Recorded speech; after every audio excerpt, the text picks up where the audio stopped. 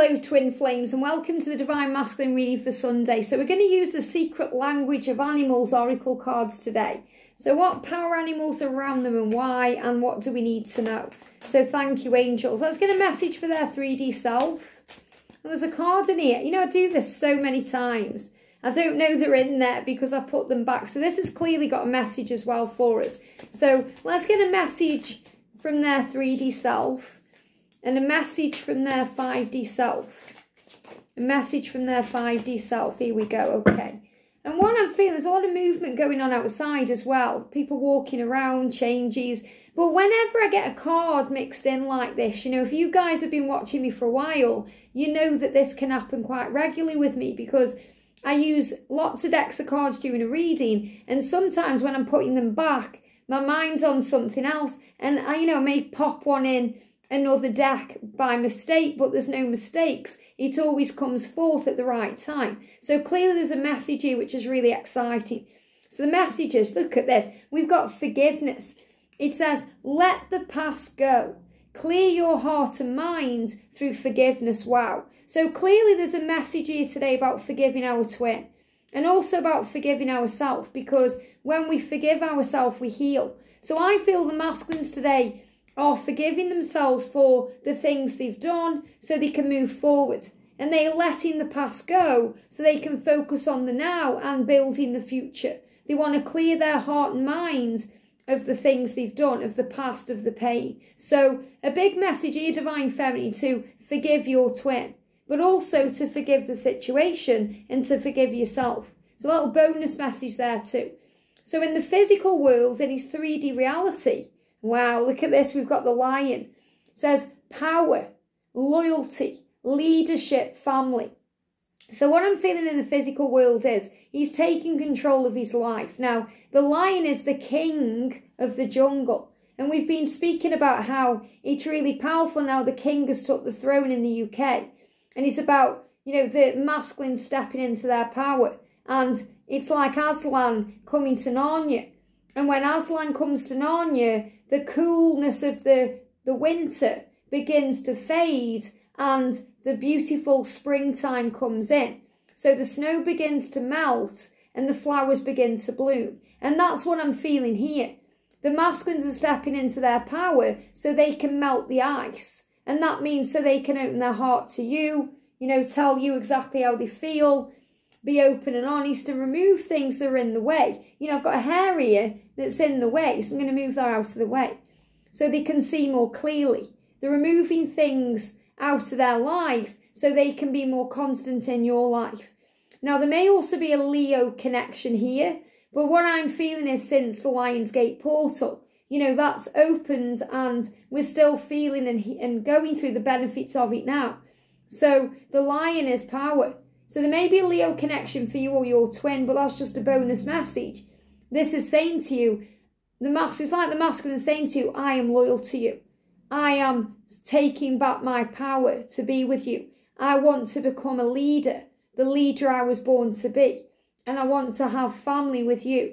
I want to create a life with you. Now, he may already have a family and he's taken ownership of that family and he's a leader in that family. But he's also showing you that he will remain loyal to his children, but he is fully intending to take back his power to change his life. So I feel this is also the power of karmic endings. And we've got the number 11. So I feel he's seen 1111 because that's also about awakenings. But there's also a message in here about November. And they're already giving me messages coming through about this September and October are about months of bringing things up to the surface. Things being brought forth into our awareness, illumination. And I've just spoke a little bit about this in the Divine Feminine reading. But it's about things coming up. It's like the masculines are resurfacing. They're coming up for air. They're breathing again. And November is bringing in karmic endings. So there's going to be a time between November and January of karmic endings. And the masculines are preparing for this. They have to gain that courage and that wisdom. So you may think in the past your masculine's been a bit of a coward, but really he's been a cowardly lion. And he's getting his heart back. You're his heart. And, you know, he's getting his strength and his courage so he can move towards you. and be the leader he's come here to be. And he's saying to you, I am loyal to you, no matter how things seem. I do want a family with you, no matter how things are.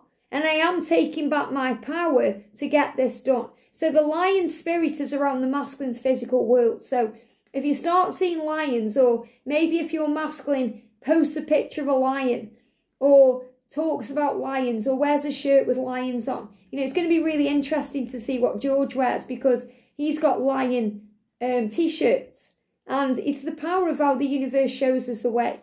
Now in his 5D self, his higher self, look at this, we've got the bee, and you know, there's no coincidences, everything happens for a reason. It says creativity, purpose, harvest, devotion. So the bee is a great symbol of a miracle. And we've got the number 31. And this is about have faith in this new beginning. So the masculine is showing you his higher self is guiding towards communication and a miracle. Because the bee is a great symbol of communication. And it's also a great sign of miracles on the way. So miracle communication ahead. He's going to get creative about how he can communicate with you, because that's his purpose. He wants to reap the harvest, and he wants to devote his time on this connection. So he's becoming more devoted. He's more focused now on making things happen, because this is also part of his purpose as a creative being. And his mind is becoming more creative too, giving him more creative tools about how to move forward and what changes to make. And this is really powerful, because they're also giving me, you know, during this month as well, between the 11th and the 31st, there's been a lot of power flowing in. And you've felt that too. You know, big changes which you can feel, even if you can't yet see it. So you may see bees as a spiritual symbol of communication ahead and miracles. Beautiful. You know, so here's the bee again. So you can see bees on t-shirts, mugs, cups. Maybe you see a real bee, you know, flying around you. Maybe it flies in the house. Maybe it dive bombs you. Or you're watching a show and there's a bee in there, or you can hear the buzzing noise or something. Different than wasps, okay? Wasps are connected with anger. If you're seeing wasps, there's anger being released in the connection. So it's always best to let things breathe if there's wasps around, because, you know, the masculines may be in a volatile energy and they may take things out on you. But remember, whenever that happens, you're learning to not take things personally. But the message is, forgive, let the past go. Okay? Clear your heart and mind through forgiveness, because the masculine is stepping into the lion energy. He's showing you in his physical world, he is doing something about this love, because he's the king of the jungle. He's your king, he's your emperor. And the bee is what he's been guided to do. Become more creative, to focus on mission and purpose, to become that leader, and to create the great harvest through devotion. So he's more focused on making it real. So that's what's happening.